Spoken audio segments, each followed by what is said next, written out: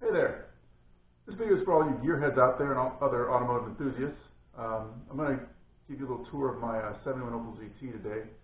I've posted a few videos showing some autocross runs, just enjoying the car, and there's been some interest on some forums after I participated in the 2016 and 2019 Grassroots Motorsports $2,000 Challenge. If you don't know what that is, check out the link below, grassrootsmotorsports.com.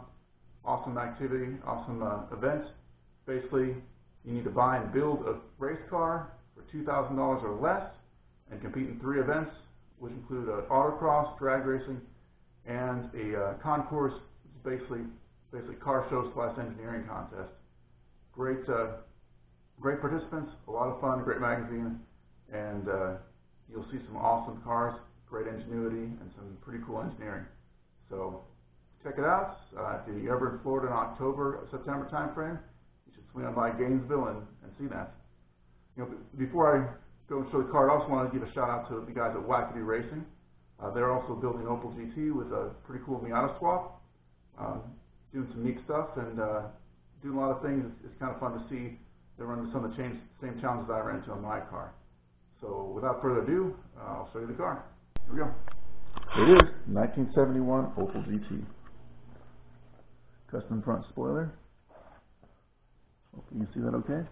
Take a look up in here. There we go. There's that intercooler.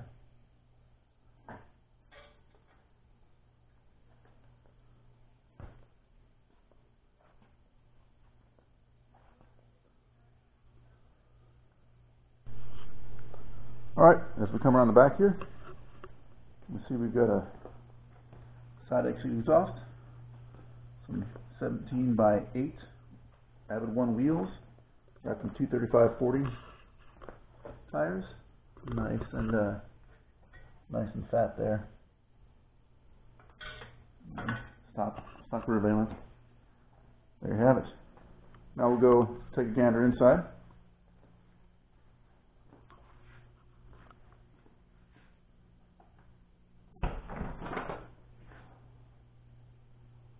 So see on the inside, not much to look at as far as the aesthetics go.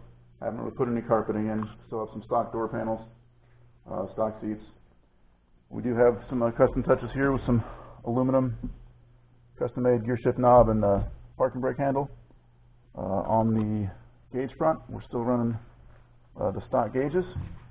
There's some light in here, so you can see stock Opel gauges. If you're astute, you'll notice a little difference there on the speedometer from the stock Opel one.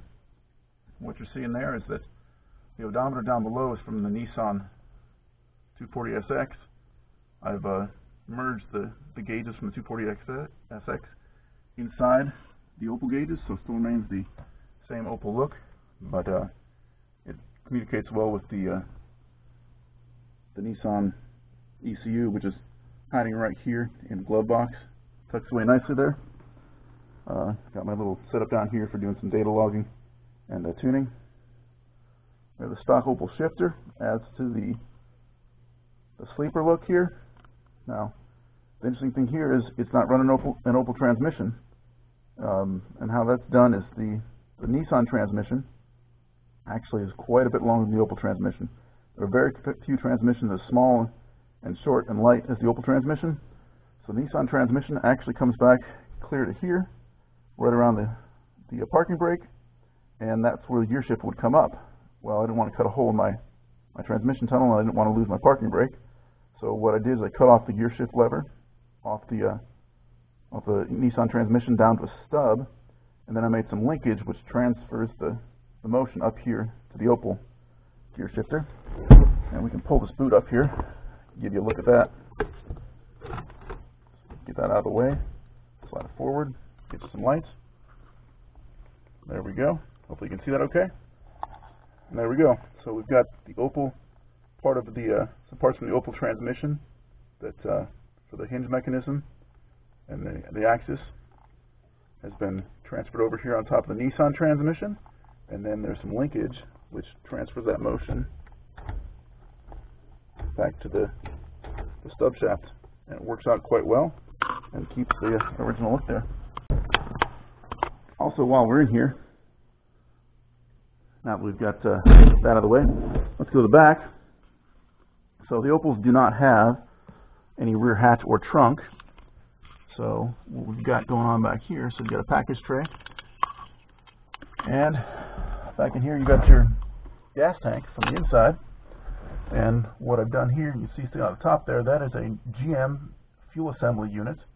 So it has a built-in surge tank, basically, an electric fuel pump to run the fuel injection. The reason for that is with the stock gas tank, you only have a spout come out the bottom, and anytime the gas sloshes away from that, you get an air bubble. That's not good with fuel injection. Alright, so there we go. Alright, let's see what's under the hood.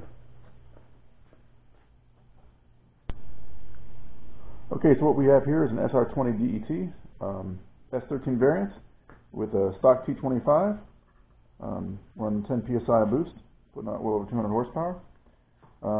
We have aftermarket gray style intake manifold, and you see down in here we have a log style manifold, top mounts. That's for packaging. Make sure we can get it to fit in there, nice and tight, just barely in there. So yeah, and if we look around here, go to the other side here around this turbo, you can see right down in here too low. Some more light in there. We can get a little better job of getting some light in here. It's hard to get it lit up underneath there. So there's the exhaust tucking down there past the transmission. Probably the hardest part about this swap is fitting the turbo and the exhaust in. In this case, it all fits underneath the hood, so it can be done. Also running a Honda Civic radiator, you can see right here. And these things are great for engine swaps. Nice, compact, good size, just barely in front of the radiator support. The reason for that is just to give me a little more space in here to be able to work on the engine in between, and also to allow for a little bit of air circulation. Well, in front here we have tucked right up underneath there. There's the front mount intercooler. Piping comes back around, goes back up kind of to where the original piping was, and to the intake manifold. We're also running a Subaru fan and a Volvo fan control unit with a BMW thermostatic switch to regulate it. And right there we're running a Geo Metro alternator. The reason for this is because the stock alternator won't fit between the frame rail and the engine, and the Geo's got the smallest alternator that pretty much you can buy on a factory car. So there we go. Also, another thing to note, we're running a compact long tractor battery, 230 cranking amps, which is plenty for this 4-cylinder engine, and only weighs 12 pounds and only costs $25, so double win there.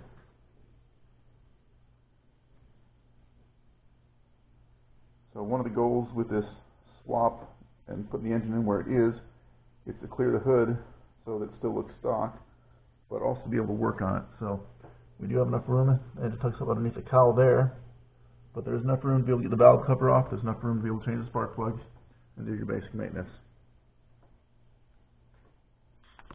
Okay, well here we go, we'll go underneath now, and we'll check out the exhaust first. So as you can see, as I said, the exhaust dumps out straight by the transmission. It's real tight in there. And we got it curving out, and just a straight shot out there right in front of the rear wheel. Makes for a quick exit and good flow for spooling the turbo. I used to have a full exhaust going all the way to the back, but that would cross over underneath. But I got sick of that dragging on the ground and running over bumps, and also hitting the rear axle. So other things we can see up here. Let's see how well we can see this. I get up in here. There we can see that. I've got the original Opel cross member, which I've notched and cut and reattached down, welded down there in order for the Nissan pan to fit in place. And that's also the original motor mount bracket on the cross member that's been cut, turned around, flipped from left to right, using some S10 Iron Duke motor mounts right there. A little bit of everything. You see my roll bar here. This is off about a 2000 Pontiac Firebird. It's been cut down to fit and re-welded back together. We've also got a fiberglass front spring here to replace the original front spring. So going across that with some custom adjusters here. So it's adjustable. You can adjust ride height and corner weighting with that. Also, you can see it's not pretty yet, but see up in there, the stock stamped sheet metal control arms have been reinforced with some gussets, some box skin to make them stiffer. Running just a KYV shock right now. Bump stops have been cut down, and that's pretty much it, other than some polyurethane bushings. All right, so we'll take a look at the rest of the front suspension here and take a look at the brakes. A little easier here with the wheel off. So we'll go ahead and remove that.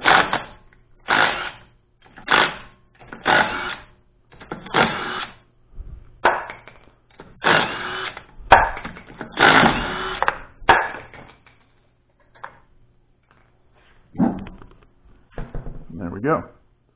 So what we've got going on here, 1-inch wheel spacer. That's because of the more modern offset. There we go. You see the shocks. A little bit better look at our suspension here. Double A arm. Running some Volvo 4-piston calipers, and with a vented Honda Prelude SI front brake rotor.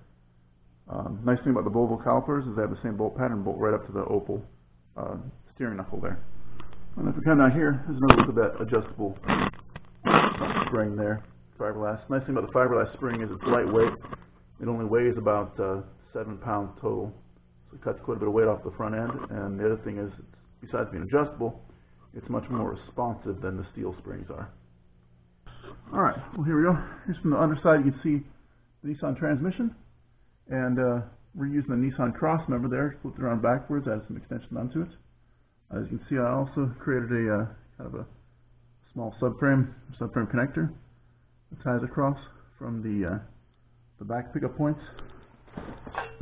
of the original torque tube and bolts up to the transmission mount. Up here, ties across and gives a nice location for the torque arm to go. See, there's kind of a custom fab of torque arm. We're using some pieces from the Volvo rear axle. This is it's a 1031 Volvo, 7 5/8 ring gear with an auto locking differential in it, bolted onto the original pickup points for the torque arm from the Volvo. So it works out nice to keep the same style suspension as the Opel had. You can see up here too, it's adjustable. And yeah, we've also got some, let's see over there, got some Honda S2000 lower control arm adjusters. So the lower control arm is now adjustable. I can line up the rear axle, change the instant center, and yeah, so that's it. Still kind of looks like the Opel setup with the same spring buckets that have just been removed from the Opel axle and installed on the Volvo axle. And the drive shaft you see here is a stock manual transmission Z31 300ZX drive shaft. So it just happened to be just the right length, and I just needed to use a couple of machinist friend make me some adapters so I could adapt the U-joints to fit the Volvo rear end. You see I've got a tow hitch on there. I added that so I can use a tire trailer, go into the track, bring some race tires with me. The nice thing is this came off the Scion TC, and it pretty much was just the right fit. All I needed to do was kind of notch it a little bit right here, a little more than it was. And you see the rear axle there again, made the panhard rod adjustable, so you can adjust the center, make sure it's, when you lower it, that it still keeps the axle centered. Okay, and here's a little better view of that torque arm. See, this one's been a work in progress. And the mount, go up here, we see up inside there to see how tight everything is.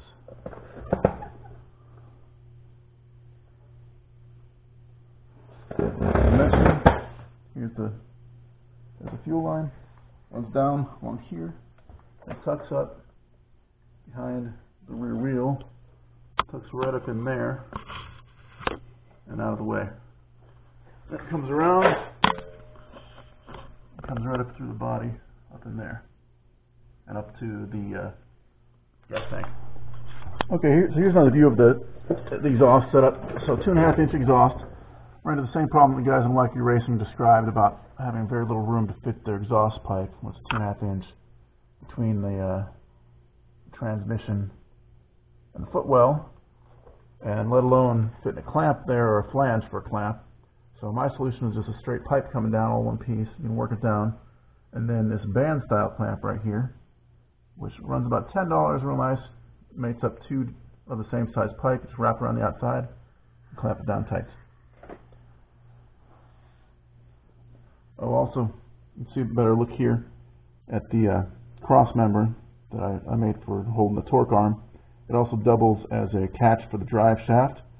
This already has done its job. I snapped the drive shaft on launch at the 2019 Grassroots Motorsports Challenge, and it did what it needed to do to catch the drive shaft. Alright, well there you go. Now you've seen what I believe is the first and only SR20 DET swapped Opel GT, and despite what the internet lore would say that it won't fit in one of these, it does. It said it wouldn't clear the hood, and as you've seen, it does. Not only does it clear the hood doesn't even have to be modified, and it fits completely underneath it. So a lot of fun. Stock engine was 1.9 liters, so roughly the same displacement, but you know, rated at 102 horsepower. Realistically, it was putting out 75 horsepower, maybe 80 horsepower. So running 200 plus horsepower with this, well over twice the original horsepower, in a car that weighs just a smidge over 2,100 pounds. So it's a blast to drive. It can be quite a handful, especially once that turbo kicks in, and it'll smoke the tires on you if you're not careful. Quarter mile wise, just to kind of give you a gauge, best I've run, I've only ran taken a few passes, 14.1 at 101 miles an hour, and that's with almost a 3-second 60-foot time, because it just was spinning the tires, first, second gear, and so there you go. You can stay tuned for more. I'll probably try to post some more videos of some more progress on this and other projects, like the one over here. You see, if you're astute, you can tell that's another Nissan engine, and I won't tell you what the chassis is, but it's not an Opel.